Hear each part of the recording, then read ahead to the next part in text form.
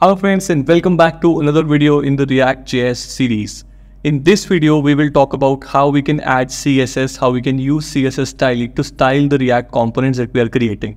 Now, if you have seen the previous videos of this series, you know how you can create components, how JSX works, how import-export work, and what are the basic files that are involved in a basic React project. So we have covered all these things. And you must be wondering that, okay, applying CSS should not be difficult, because as you can see on the screen, we have this app.css file, which is right now empty. So yes, if you add CSS directly over here and you use, proper ID attribute or class name attribute, you will be able to style. But there are different other ways and different, important stuff that I wanted to talk about. So in case of CSS, you can have inline styling, which is a little tricky, but I'll cover it in this video. You can have external CSS, which we already have imported app.css. So we can add style to this and use in the React components. We can also make the app.css, which is a CSS file, act as a module. So we'll cover how we can do that. So let's get started. So we'll start with using the ID attribute, to style a single element in the React component, and then we'll use the class name as well to style multiple elements. So let's see how we can do this. Let me just remove this. In app.js, we have nothing but a basic heading, and we have this student component. Now, one thing to note over here is, if I have to style this h1, I can do this. Add the stylish, ID over here, and then use this ID selector in my CSS to provide the styling, right? So I can do this. I can say color blue. And as you can see, the color is blue now. I can also give any hex code over here. Let's say 4535 AA, which is the purple shade that we use at study tonight. So now it is looking like this, right? But I cannot use this over a component. So I have this student component. If you must be thinking that, okay, this is also like a, custom HTML. No, doesn't work like that. So if I do this, it won't affect anything. This will just provide an ID attribute to this. No styling will be added.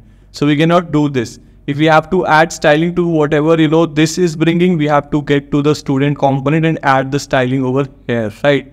So if I have to, for example, add styling over here, you get to see this welcome Abhishek to study application converted into purple color. Although we should not be using this. If I have to use it on multiple, then I should make it a class. And if you have to use class name, so you cannot just use directly the class attribute in JSX, you use it like this, class name in camel case. So I've also covered about this in my second video, in my third video, in which I talked about JSX. So this is how attributes are. It is not written in kebab case, it is written in camel case, which is this style. So kebab case is this, right? We don't use this, we use this because in JS we use this, and JSX is nothing but JavaScript and XML, right? So we did this, and we have imported this in app.js. So I don't have to import app CSS directly in this, because it is automatically getting over here, and in this student component, when it is rendered, it is getting, the app.css styling. So that's one way of doing it. Now you would ask, I want to not get into the trouble of writing everything in the app.css, although you should. But what if I want to write my own styling over here and I use it? Just like, we used to do in HTML using the style attribute. So yes, you can do that as well, although I would not recommend it, but you can do it. And it's always good to know different ways of doing the same thing. So let me cover that. As you can see over here, as soon as I wrote style and pressed enter, I got this style. Now this curly brackets are used for executing JavaScript expressions. So this is not expecting a key value pair for CSS properties. It is expecting something related to JavaScript, maybe an object, a variable, etc. And that's what we have to give to this style attribute to provide styling. So what we do is we create an object. So let me create an object, my style. I will use curly brackets because an object is created using curly brackets with key value pairs. So what I'll do is I'll put in over here color, and I'll say, let's say red. And I can add more properties as well. Let's say text decoration. So I have to use this styling again. Like I said, CSS properties, if you want to use them in JSX or JavaScript component, you have to use it in camel case. You cannot write this text decoration. No, this will give error. You have to write this. And let's say underline, right? And what else we can do? Let's say, let's have background color as well, right? So I'll have background color of hash 4535 AA. Let's make this white. So if I save it, I'm getting an error, which is good because I've not added this over here. Now, as you can see, we got this. We have got a background color and the text color is white, text decoration is underlined. Let's remove this text decoration, not looking cool, and add some padding. Let's say 10 pixels. Oops, I'll have to use this like this. And I've got this padding as well. So now it started looking nice, right? So this is how you can provide inline styling to your HTML or JSX tags, not HTML, JSS tag. Although again, like I said, this is not recommended. It's better you use the class name style and you move this one to, and I'll have to change it a little. Yep. We can move this over here. What class I did provide? Nothing. So let's say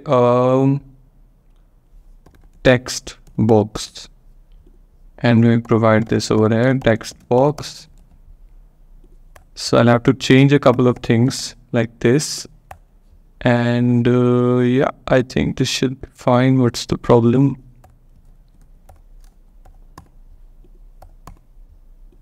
Yep. Still not working.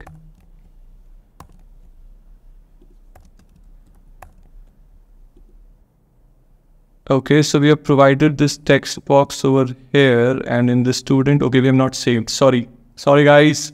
So I've saved it, and you can see that, okay, this class name is working fine. So now we know that how we can write CSS code in the CSS file, which is external style, and we also know how we can write style using the style attribute. For that, we'll have to create an object. So most of the things that you would see, just like, we saw in the last video, props are also nothing but objects. So similarly, if you have to provide in any value, for example, here we learned about style attribute, we have to create an object, and then only, we can provide those values, right? So in JSX, everything has to be JavaScript. So now the third important thing. So when you write React code, or when you are working on a React project, this is not considered as the React way of doing things, because I've used a string directly over here, and in this student.js as well, I've used a string directly over here, right? So this is not considered as the React way of doing things. Now, how I can make it as React style? So for that, I'll have to make this app.css act as a module. And how I can do that? So in app.js, if I put in like this, let's say styles from app.css, I don't see any change, right? Because it's still being treated as a normal CSS file. So how do I make it work as a module? So for that, I'll have to rename this. Rename it and add module to this. So now I'm getting an error, obviously, because the name has changed. But now it will start acting as a module. So if I do this, all the styling has gone because now it is acting as a module. So when this starts acting as a module, the styles become as an object, which is getting imported from this. And every property that I've written in this module.css will act as a property associated with this particular object. So if in order to use it, the first thing that I'll have to do is I'll have to use curly brackets, because for JavaScript, we use curly brackets for executing any expression in JSX. I'll put in this, I'll use the dot operator, and I'll have this stylish.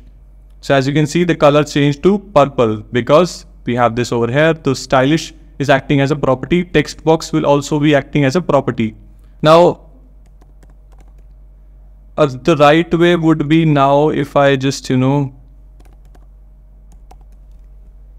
yeah, I was assuming that this will happen. So now, because this is acting as a module, I'll have to import this in my student component as well. So let's do this, and now it is working fine. So in case of CSS, the first thing is that you can simply add CSS code to your app.css file and you can use it. The only thing that you have to, make sure is that in app.js or in any component, you don't use any styling with the component in the JSX. You cannot do that. You can use it on HTML styled JSX elements like, on H1 or on P or etc. Other similar HTML elements, right? In case of class, you have to use class name, not class. And if you want to provide inline styling, then you have to create a object, provide the styling in it, and then use it in the style attribute as this, right? So this is how you do it. You have to provide all the CSS styling over here. That's how you do it in case of inline styling, although that is not recommended. And if you have to go complete React way, then you should, convert your app.css to a module by adding module to the name of the CSS file and then start importing it just like any other module. And then this act as an object in which all the CSS properties are different properties which you can access using the dot operator, just like we have done over here. So now we have not used any strings over here in the ID attribute. As you can see, we have simply used the object style of writing JS code. So this is the React way. You do not use directly strings and you use objects instead. So in case of student.js as well, we have imported the app.module.css as styles, and we get all the CSS properties as part of this object, and we can access it like this using the dot operator, styles dot whatever is the property name, whatever is the CSS property name. So that's how you use CSS to style, different components, different user interfaces that you create using your React components. Now, this is obviously very basic styling that I have shared, but if you want to create extensive design as well, this is the way forward, right? So I hope this helps you understand all the 3 ways that I've covered in this video. And now you can start using CSS while creating your React components, and you can make your React components looks very stylish. So that's about it for this video. Thank you so much for watching the video till the end. If you like this video, give it a thumbs up. If you have not subscribed to our YouTube channel, please do subscribe and press the bell icon so that you know whenever I upload new videos in this React.js series, so that you can also learn React.js side by side and keep on practicing. In the next video, I'll talk about how you can add event handling and you can, make things functional when you are creating any React application. And then we will move on to creating a small React-based game. So stay tuned. And if you have any confusion, post in the comment section below and I'll help you with your confusion. So thank you so much for watching. See you soon.